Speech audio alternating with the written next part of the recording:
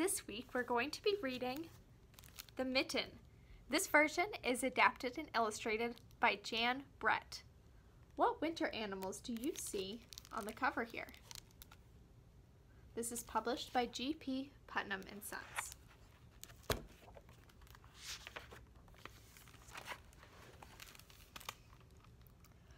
Once there was a boy named Nicky who wanted his new mittens to be made from wool as white as snow. At first, his grandmother Baba did not want to knit white mittens.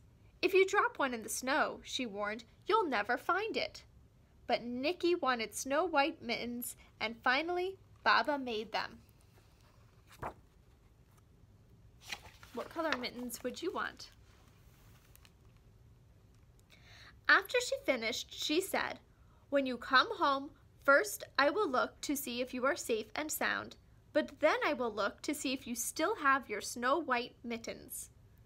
So off Nicky went, and it wasn't long until one of his new mittens dropped in the snow and was left behind.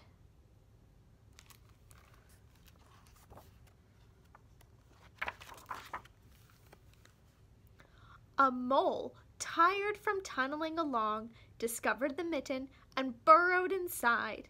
It was cozy and warm and just the right size, so he decided to stay.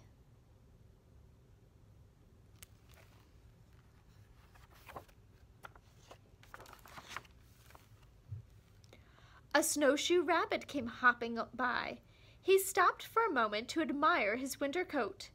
It was then that he saw the mitten, and he wiggled feet first. The mole didn't think there was room for both of them, but when he saw the rabbit's big kickers, he moved over.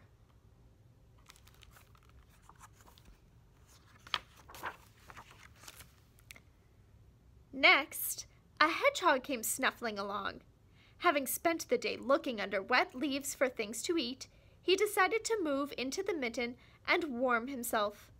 The mole and the rabbit were bumped and jostled, but not being ones to argue with someone covered in prickles, they made room. How many animals do you think are going to fit inside of this mitten?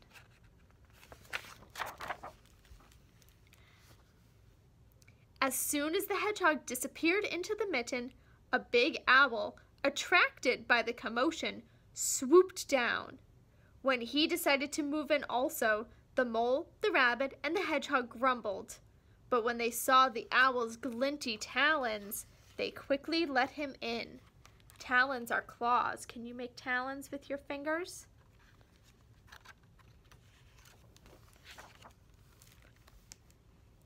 Up through the snow appeared a badger. He eyed the mitten and began to climb in. The mole, the rabbit, the hedgehog, and the owl were not pleased. There was no room left, but when they saw his diggers, they gave him the thumb. Do you think he'll fit in the thumb of a mitten? It started snowing, but the animals were snug inside the mitten. A waft of warm steam rose in the air, and a fox, trotting by, stopped to investigate it. Just the sight of the cozy mitten made him feel drowsy. The fox poked his muzzle in. When the mole, the rabbit, the hedgehog, the owl, and the badger saw his shiny teeth, they gave the fox lots of room.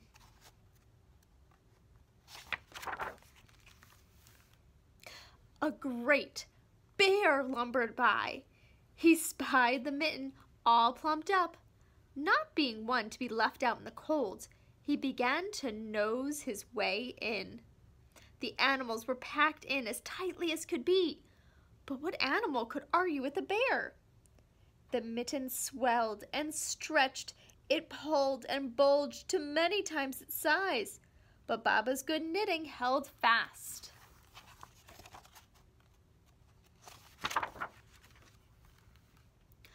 Along came a meadow mouse, no bigger than an acorn.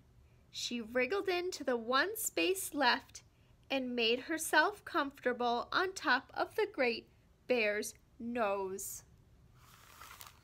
Look at all of these animals inside the mitten.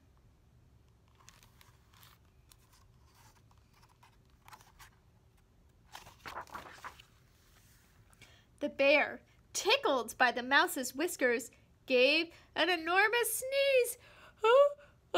Achoo! The force of the sneeze shot the mitten up into the sky and scattered the animals in all directions.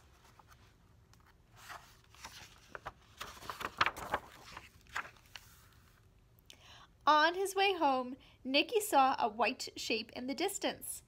It was the lost mitten silhouetted against the blue sky.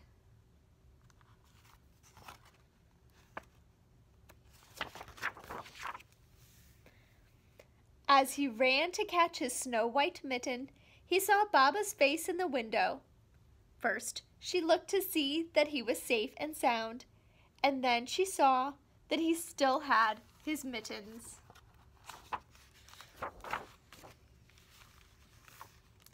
She looks a little confused. One mitten is quite a bit bigger than the other. It got a little stretched out. Do you think that having white mittens was a good idea when they blend in with the snow so well? You can join us for our Song of the Week and our Rhyme of the Week on our YouTube page. Otherwise, we'll see you next week for our next story. Have a great day.